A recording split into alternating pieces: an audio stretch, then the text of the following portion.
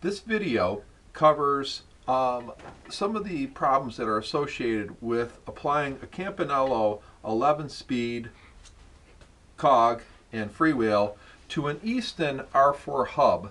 Now, the Easton literature says that the R4 hub with the right freewheel is compatible with the Super Record, and Chorus 11-speed products. However, there's been reports on the internet that these things are failing prematurely, and I found that I had some spacing problems when I went to put this package together. So this video kind of goes over what I had to do in order to get this thing to work a little bit better. First of all, the Campy record and chorus cogs here, or gears, are actually stamped, and there's a bit of an angle here where this angle, as it comes down and how those are stamped, actually interferes with the Easton Freewheel.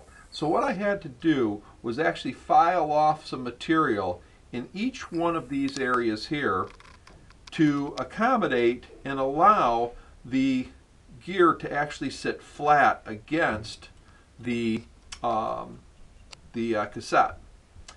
The second area that I noticed was on the front side here. If you just go ahead and put the nut in, there's not nearly enough clearance here to get the frame, even with that pushed back, to get this where the face of the Campagnolo lockring isn't going to interfere with your frame. So what I did there was actually manufactured, using some copper wire, a washer. I just bent the copper around a cylindrical part and then soldered it and then flattened it out to the thickness that I wanted. And this then gets applied down inside of the hub here.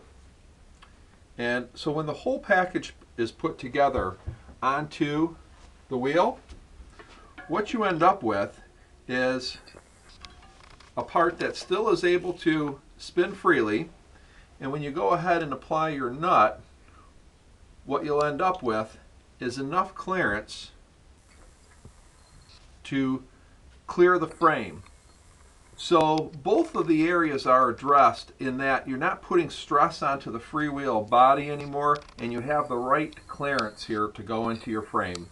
I found that this worked quite sufficiently, and I hope it helps you if you are running into similar problems trying to use the combination of a Campy 11-speed onto an Easton R4 hub.